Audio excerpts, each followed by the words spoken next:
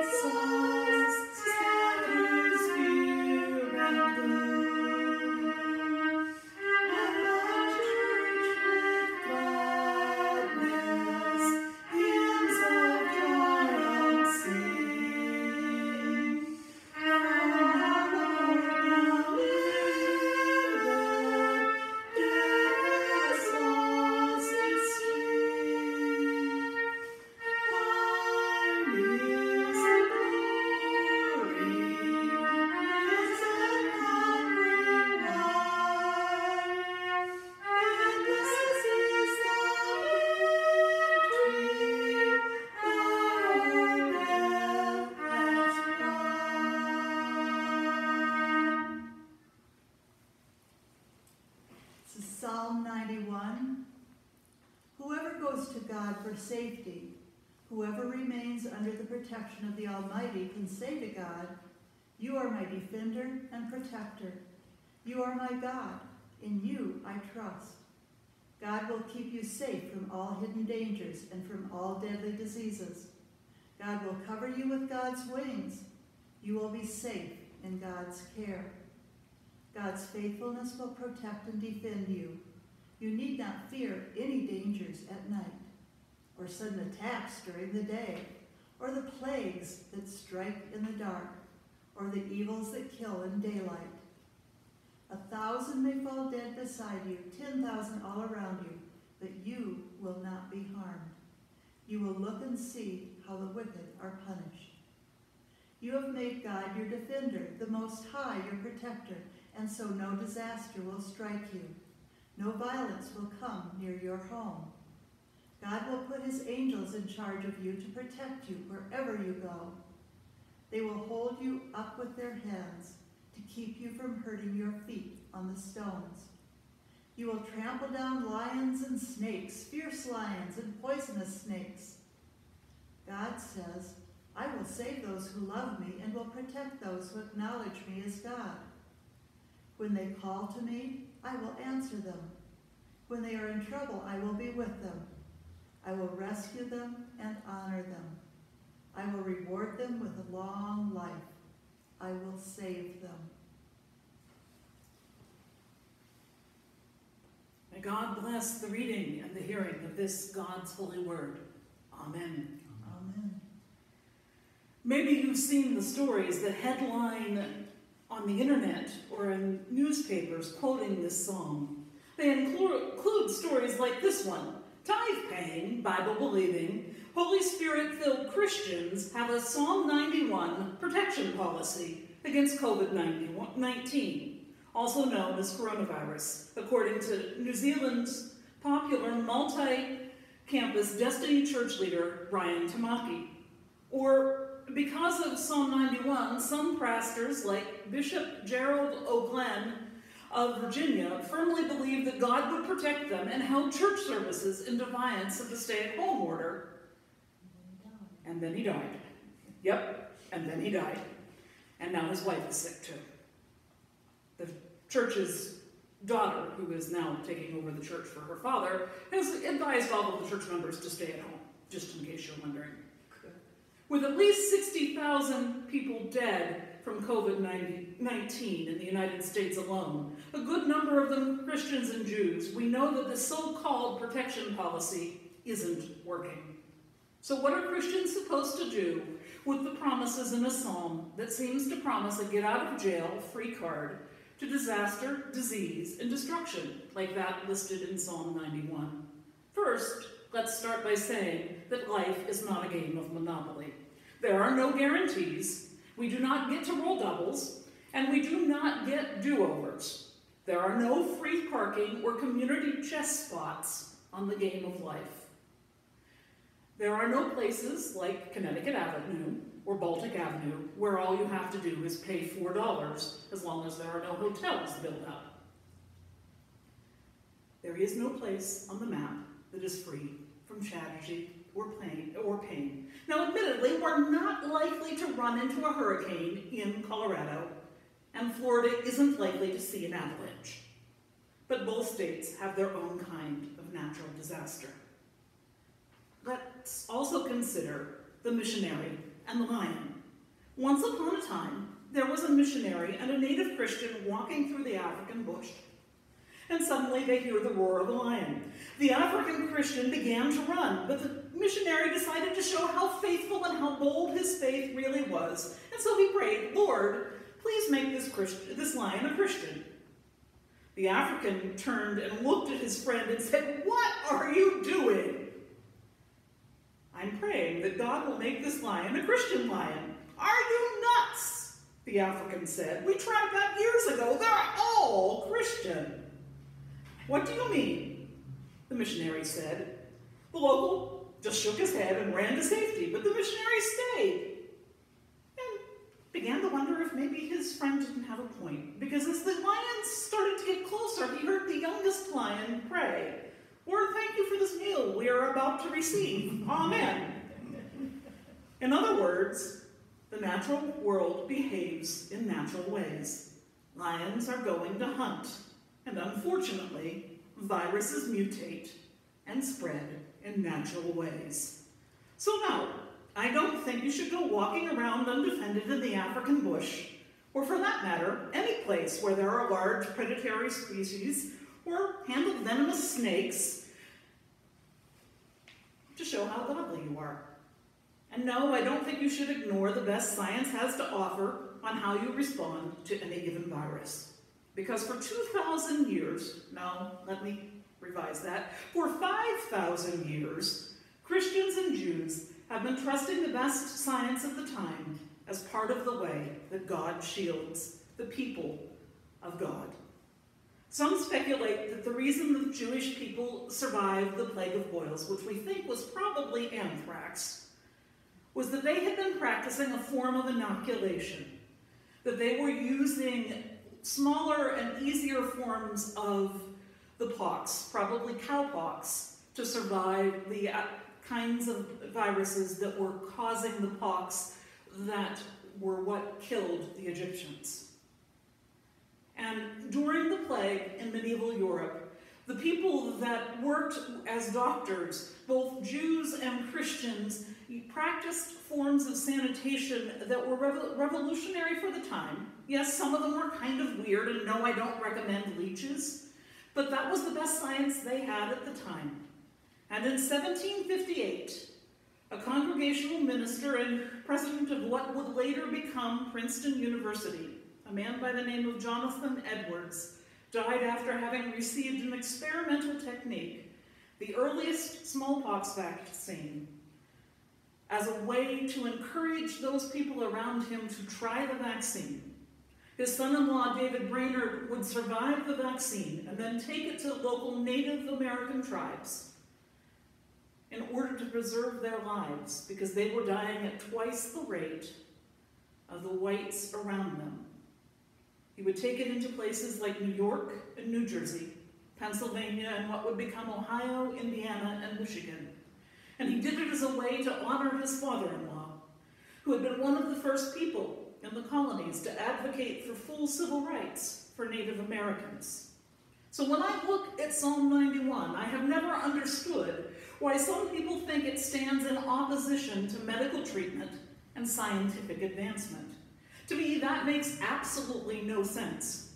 God creates us as thinking, creative beings. We are called to experiment, to create, to do, and to make. In doing this, we honor God with the gifts that we have been given. To do less would be to dishonor God. This text also stands as the basis of one of the three temptations that Satan offers Jesus in the wilderness. Then the devil took him up to the high place in Jerusalem and set him on one of the highest points of the temple and said to him, "If you are God's son, throw yourself down from here." For this scripture, Psalm 91, says, God will order his angels to take good care of you. It also says they will hold you up in their hands so that not even your feet will be hurt on the stones. It's a direct quote from this passage. Jesus responds with a quote from Deuteronomy. The scripture says, "Do not put the Lord your God to the test." Jesus himself puts a limit on how far we can take Psalm 91. Instead of using it as a blank check for how far we can get away with what we can ask God to do, Jesus says, no, do not test God. The one person in all of history who should have had the right and the ability to use this psalm chooses not to use it as blanket protection. And yes, now I'm starting to feel like all that fine print at the end of the new car commercial. You know what I mean. It's $249 a month for 42 months, but $492,000 is due at the signing for qualified buyers, tax tag and title extra, but heaven help you if you're not a qualified buyer. The problem with this psalm is we all know, we've all seen the plague that strikes in the night. Some of us have seen the screaming wind that tears through the trailer park and leaves death in its wake. We've met the lion that comes in the dark, or the husband that murders the wife and then blows his brains out. We've seen children dying of famine and locusts on the fields of Africa. We've seen it and know that some of the people it affects are good and godly people. We've seen murderers and rapists walk. We've seen genocidal maniacs get off scot-free. So how can we possibly accept this psalm as true, and not some kind of crazy dream of someone who doesn't have a clue about reality? Where's the good news? It's right here. When you call on me, I will answer you. When you are in trouble, I will be with you. All the rest of it comes with a little asterisk and a whole bunch of fine print, but not that verse. No conditions, no ifs, no credit score checks, no questions about have you prayed enough, tithed enough, given enough, believed enough, Holy Spirit filled enough, done enough, or any of the rest of it. This is a free gift, freely offered, freely given. We have to do nothing to receive it. God promises to answer the least little whimpering call. It does not even require words. A simple moan will do it, and God will be there. In that moment, when all of our pain, all of our worry, all of our doubt and fear come crashing down, remember those words. When you call, I will answer you. When you are in trouble, I will be with you. And then let all of the asterisks, all of the conditions, all of the fine print, all of the rage, all of the grief out. For it is not just yours. Every spear, every bullet, every landmine that has shattered a heart first shattered God's. Every criminal act, every act of racial prejudice, every act of hatred against person because of their gender, their sexual orientation, or gender expression, including the 3 trans women burnt to death in Puerto Rico in the last 10 days, has broken God's heart. Every army that has gone to war has trampled over God's good earth and slaughtered God's children. Every plague, every famine has killed God's people, and it is God's tears that pour down for each and every soul that has been lost. The word we translate here as Almighty is El Shaddai. It literally means God of the breast, the God who wants to gather us in and shelter us in arms that feed and shelter us from God's own body, is the God who will answer us, who will hear us when we cry. For this is the God who hears and weeps with us over the brokenness and loss of the world. It is this God in Jesus who stood on a hill outside of Jerusalem and wept over her, but he longed to gather her and all of the world like a mother hen gathering her frightened, scattered chicks. It is this God in Jesus who stretched out broken arms on the cross for us. Perhaps more than ever, what we need right now is this broken God, not a mighty avenger who swoops in like an eagle, but the desperate, frantic ground bird who defends her nest with all that is in her, feigning a broken wing and leading the raptors away from her chicks when nothing else will do, who returns to the nest in the end, a little broken, battered, a little bloody, but with food for frightened chicks. And let us hear Jesus say, "O my people, you kill the prophets and stone the messengers that God has sent you. How many times I wanted to put my arms around you, just as a hen gathers her chicks in her wings, but you would not let me. Then let us answer, you are my defender and my protector. You are my God. In you I trust." Amen.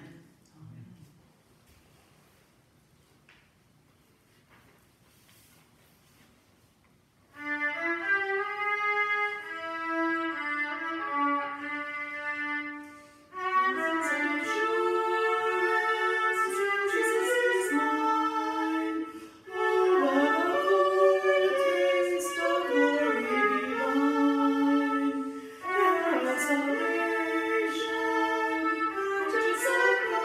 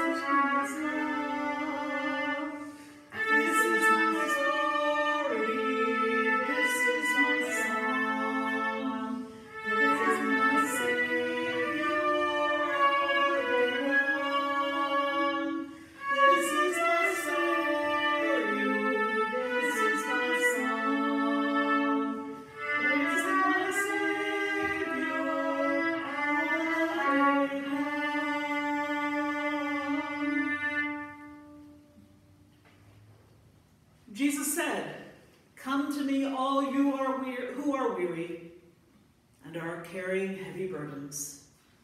For my yoke is easy and my burden is light.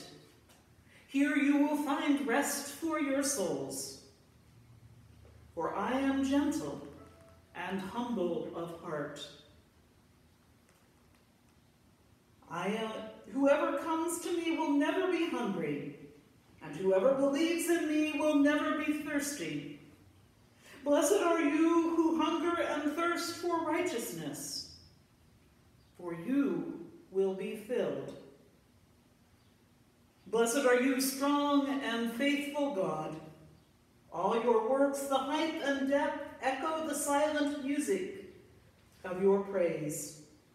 In the beginning, your word summoned light, and night withdrew, and creation yawned. As ages passed, unseen, waters gathered on the face of the earth, and life appeared. When the times at last had ripened and the earth grown full in abundance, you created in your image man and woman as stewards of creation. You gave us breath and speech that the living might find a voice to sing your praise and to celebrate the creation you call good. So now with the powers of heaven and earth we sing the ageless hymn of your glory.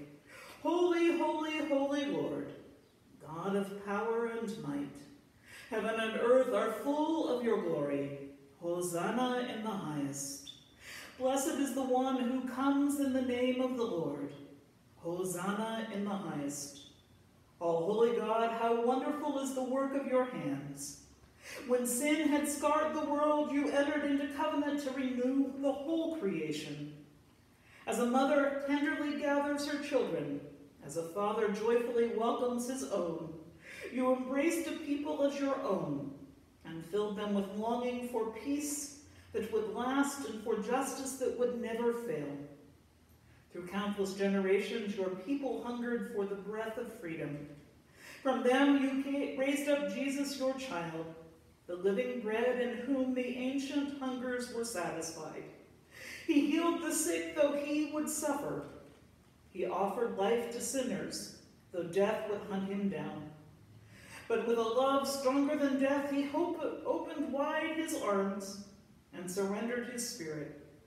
On the night before he met with death, Jesus came to the table, and with those he loved, he took bread, and he broke it. And he passed it among them and said, "This is my body, broken for you. Whenever you do this in remembrance of me."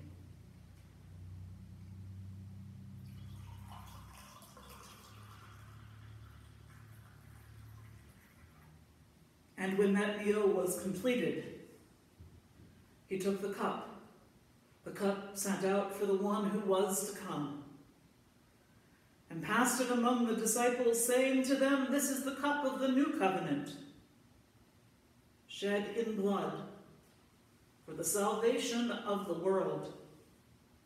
Whenever you do this in remembrance of me." God of all creation, take this, all of you, and drink from it. Gracious God, as we offer you our sacrifice of praise and thanksgiving, we commemorate Jesus, your child. Death could not bind him, for you raised him up in the spirit of holiness and exalted him as Lord of all creation. Eternal God, let your Holy Spirit move in power over us and these earthly gifts of bread and wine, that they may be a communion of the body and blood of Christ, and that we may become one with him. May his coming in glory find us ever watchful, in prayer, strong in truth and love, and faithful in the breaking of bread. Then at last all the peoples will be free, all divisions healed, and with your whole creation we will sing your praise through our Savior Jesus Christ. Through Christ, with Christ, in the unity of the Holy Spirit, all glory and honor are yours, Almighty Creator, forever and ever. Amen. Jesus said, I am the bread of life. Whoever believes in me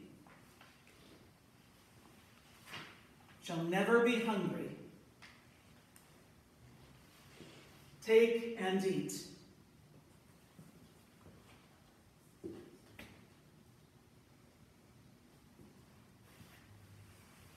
Jesus said, I am the vine.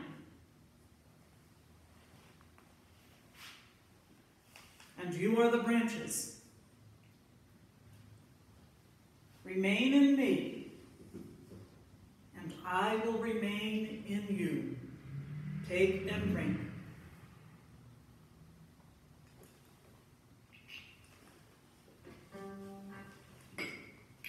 Let us pray the words of the Lord's Prayer together.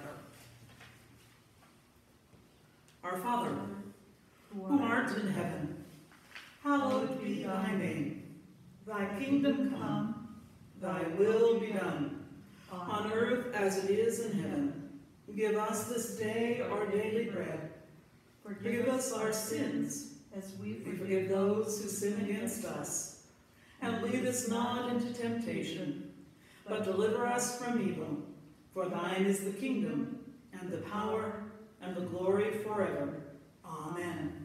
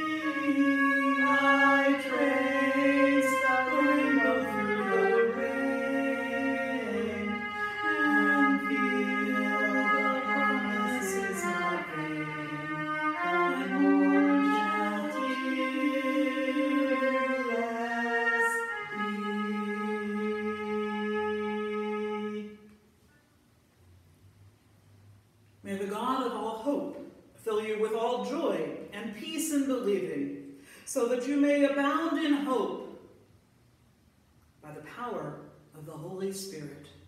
Alleluia and amen.